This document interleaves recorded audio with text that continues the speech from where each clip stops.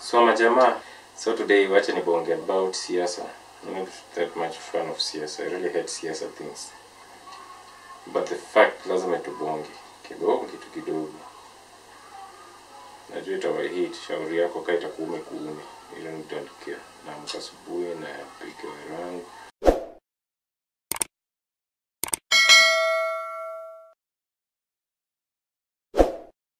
Now the fact remains this, majama. Now, demo zimeanza. People are fighting. Mazi, unaamka tu asubuhi like now umeanza to like kicking someone's ass because maybe mana fight ya siasa. Bro, people should wake up. Like this is just nonsense. We're doing nonsense.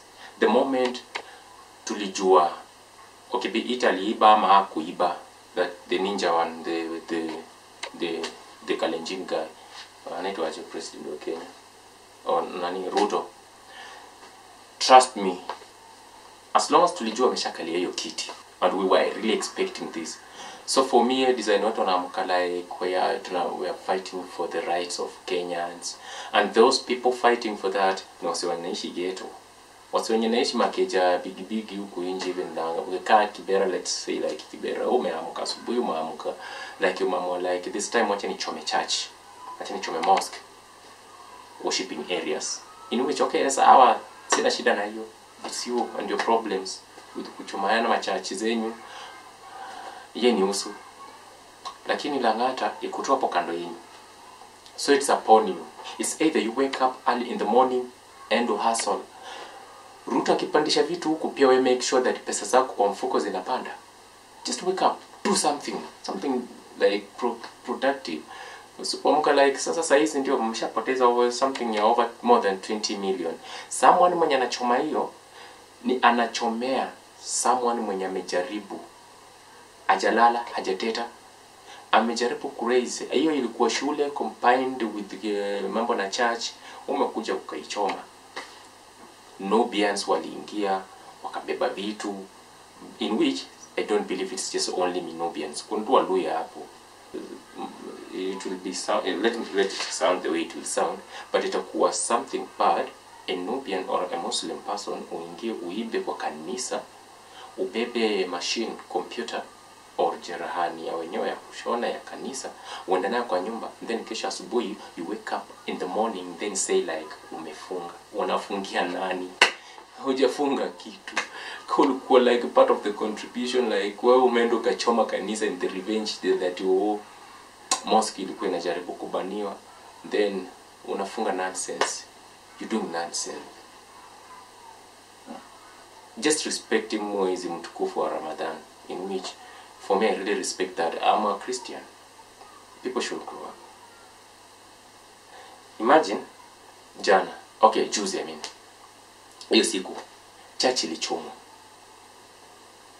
Hii ni kitu more than 20 million. Hatujakata, in which it's iko kwa bedroom ya baba. We were called the so-called baba. Raila. Hiyo ndio bedroom yake. Alikuja huko akaona chaos vile zina happen, the ninja akaepa. Vitu mkachoma makanisa, mkachoma nini, mkachoma mosque. In the name that you guys muna fight because of baba. The same night, shamba ya Uhuru ilishika moto.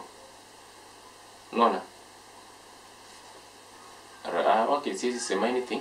The following day, baba hakukuja Kibera kuangalia vitu zenye zimeungua. Alienda tu akaongea kwa TV station, and he just saw some things like akiongea 1 2 3 Kibera nothing, akanyamaza. But akachukua chopa akaenda kwa nani? Kwa shamba yenye iliungua ya nani? Ya Uhuru. People should just like wake up, watch any stuff as itawasaidia.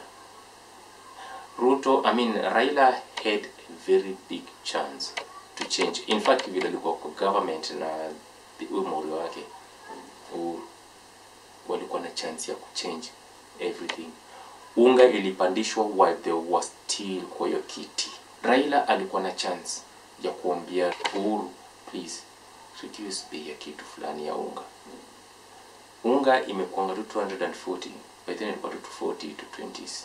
Saizi at least hata no mshaanza sasa ndio mmeamka sasa, the ninja sasa ndio amekundua kumbe unga inakuanga so expensive, hata mwenyewe ameshtuka sasa ndio ameweka hapo hivyo, hata anawapigania haki zenye haki gani?